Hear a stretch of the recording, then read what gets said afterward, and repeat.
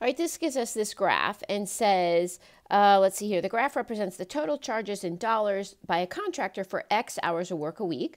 The contractor charges a one-time fee plus an hourly rate.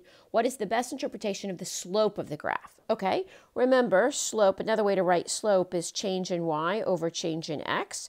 So this is going to be the change in the dollars over the change in the hours.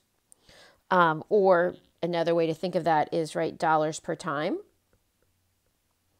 So that's what slope is, the amount of money he charges per every unit of time. In other words, his hourly rate.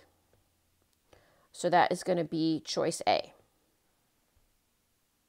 Looking at the other answer choices, B is the one-time fee.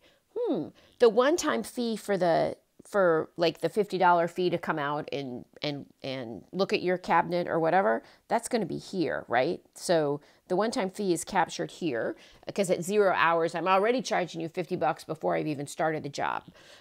So it's not B. And then C, the total amount that the contractor charges, well, that wouldn't change through time, right? That's going to be at some, if he works at some point, this then will be the total amount for that time. So that's not the slope. And then D, the maximum amount that the contractor charges. Again, that doesn't change through time. That'll be some, you know, I'll charge you up to what, $1,000, and I won't go over that.